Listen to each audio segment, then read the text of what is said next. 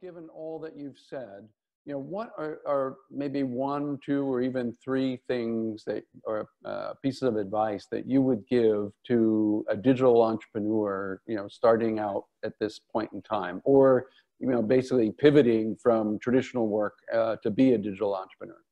Yeah. Okay. So I don't know that the advice is going to be any different than in prior times, which is you essentially have to you have to develop a problem-solving machine to meet the needs of a current and future customer, right? That's sort of the basics. Now, in terms of what those specific market opportunities are, I believe that in the past, if you look at history as any guide, is some of the most amazing companies have come out of these times of trial.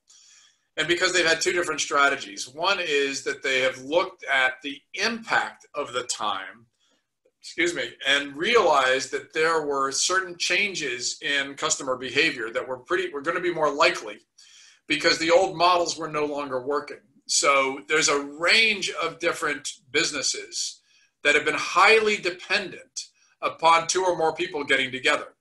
And in community after community, country after country, for at least a good period of time, that is no longer going to be possible. But there's a range of different business models that might be possible for businesses that can live on digital dimes. So that's the first thing I would look at, is what industries are most highly impacted right now, and what are the ways you can come up with ways to meet the needs of customers, because the customer needs, some of the most basic needs, don't change.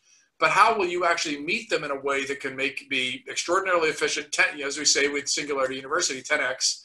How can you get by on a tenth of the revenue? How can you be 10 times better?